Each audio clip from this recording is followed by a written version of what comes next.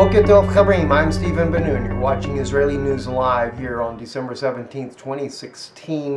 We have breaking news coming out of the Middle East there, out of Aleppo city. Actually, this broke yesterday. I just did not catch it earlier. It's not been on mainstream media anywhere, that including RT, etc. But 14 U.S.-led coalition military advisors were captured by Syria Special Forces in Aleppo.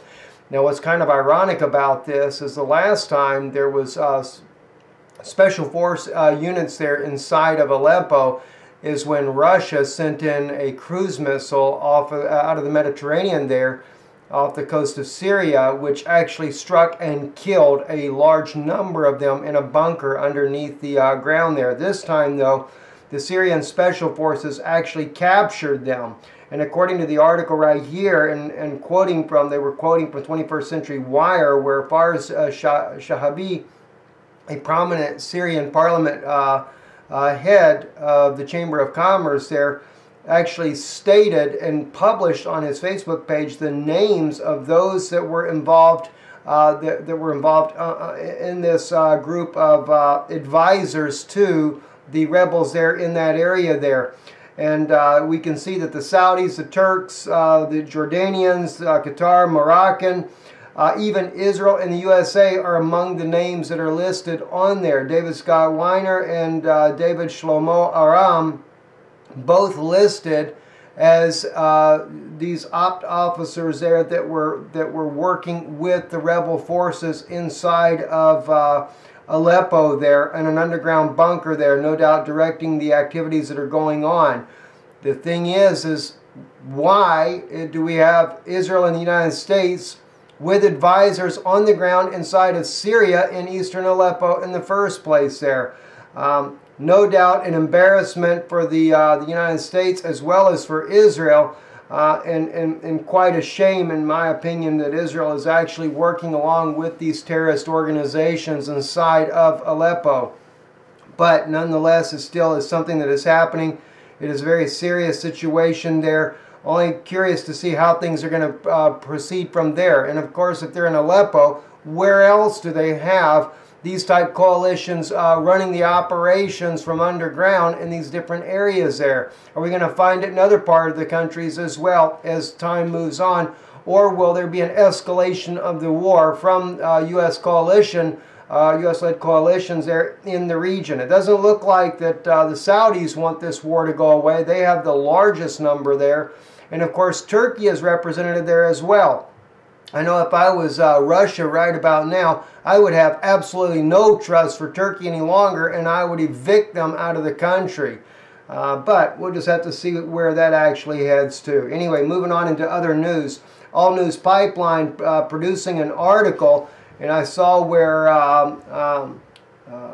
Brother Paul Begley was reporting as well on earthquakes yesterday in a video that he did, but actually I went to look to see if he had reported on anything like this as of yet. This came out today. Earth has shifted. An Inuit elder warning comes back to haunt us as something big is happening along the Ring of Fire. Now, this here, you got to keep in mind, this is a little bit different here. We already know BP Earthwatch, Jesse there on BP Earthwatch there does very extensive look at the Ring of Fire, things like that, the earthquakes that are happening all around the world there. But in this particular article here, we're talking about the Arctic region here. Well, let me just kind of read some of it to you. In December 2014, the Inuit elders issued a warning to NASA. This is back 2 years ago, and the world, a warning that could very well explain the extreme weather and increasing activity being seen on the Ring of Fire today as yet another large magnitude 7.9 earthquake. Subsequent tsunami warning, which that was dropped, hits Papua New Guinea just this morning. That was yesterday morning, in fact. Papua New Guinea sits on the Pacific Ocean's Ring of Fire. And just quickly, let me show you there. Here we have right here, you got your Ring of Fire here on your screen here. Notice down there around Papua New Guinea there where all these earthquakes have happened. Looks like we just had another earthquake right here. Yes, we just had a 5.7 magnitude earthquake, Nuguala, Micronesia. This is actually something that is, let's see, 2016. All right, it was actually, gosh, goodness gracious me. Oh, the 18th. I must be a day behind. Did I say the 17th? Okay, the 18th. So this one has just happened since I actually began the news broadcast, because I opened this up just moments ago. We did not have this earthquake here as of yet, because I was looking at the different earthquakes. But of course, going back here to Papua New Guinea here, look at all the earthquakes in that region of the world. It is unreal, the things that were happening there. Just, you know, unbelievable number of earthquakes. You can look at the dates on the screen there, etc. But anyway, let's go back real quick here to the article here. Anyway, they're saying here in the article that the Inuits are an indigenous people that inhabit the Arctic regions of Canada, the United States, and Greenland, and throughout the history, their very lives have been dependent on being able to correctly forecast weather, and they are warning NASA and the world that global warming isn't caused of what we are seeing with extreme weathers and earthquakes and other events. The Earth has shifted, according to what they're stating here. And they stated this 2 years ago, but they're bringing it out in the article now on All News Pipeline. Says that in an article titled, as they put it, the Earth has shifted, tilted, or as they put it, wobbled. The North, and they are all agree, their sky has changed. The elders maintain the sun doesn't rise where it used to. They have longer days, light to hunt, and sun is higher than it used to be and warms up quicker than before. The elders were interviewed across the North, all said the same thing. Their sky has changed. The stars at the sun, the moon have all changed, affecting the temperature, even affecting the way wind blows. It's becoming increasingly harder to predict the weather, something that is a must on the Arctic. The elders all agree they believe Earth has shifted, wobbled, or tilted. Now, do you remember the biblical passage, in fact, that states that the Earth would stagger like a drunkard, you know? And we are seeing the evidence of this, even according to the indigenous people there in the Arctic, there on the top of Canada, as we would say Eskimos, I guess today. They are actually reporting this, and you know, it's amazing to see. They actually write in this here, I believe this is, all right, that's the seismograph they're showing there. I wanted to show you, here we go right here. This is where they're actually talking about these things here. Now, it's not in English here, but they say here, we had to arrive daylight in order. We had an hour of daylight. Today we have 2-hour window to shoot. It goes on to say here, this change is noticeable.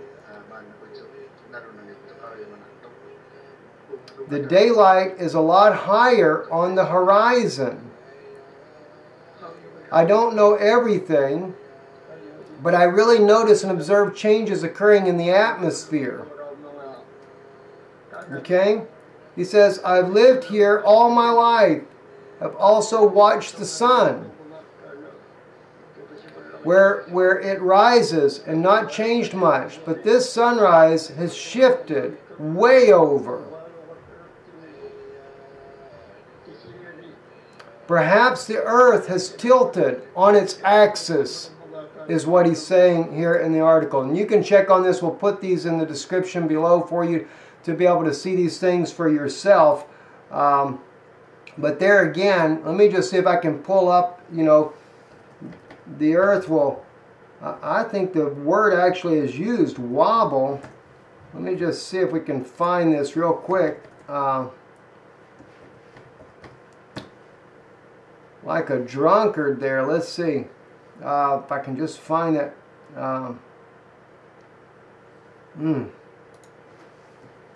Maybe it's like a drunkard here. Here we go, right here. Isaiah chapter 24, verse 20. The earth shall reel and to and fro like a drunkard, and shall be removed like a cottage, and the transgression thereof shall be heavy upon it, and it shall fall and not rise again. You know, guys, this is very serious. Let's just look at the verses right there before and after. The earth is utterly broken down. The earth is clean dissolved. The earth is moved exceedingly. The earth shall reel to and fro like a drunkard, and shall be removed like a cottage, and the transgression thereof shall be heavy upon it, and it shall fall and not rise again. And it shall come to pass in that day that the Lord shall punish the host of the high ones that are on high, and the kings of the earth upon the earth. And they shall be gathered together as prisoners, as gathered in a pit, and shall be shut up in a prison, and after many days shall they be visited. The moon shall be confounded, and the sun ashamed, when the Lord of hosts shall reign in Mount Zion and Jerusalem, and before his ancients gloriously. You know, it's interesting how they hide themselves away, or they're put like prisoners or gathered in a pit. That's what they're going to do. You know, they're talking about Nibiru coming in, and this is what all these leaders of the world are doing right now. They have made themselves preparations to go hide inside of the earth, but it's a bit too late, don't you think? Mr. Kerry, Mr. Obama, Mr. Putin, different leaders, Mr. Xi, around the world, all these different leaders.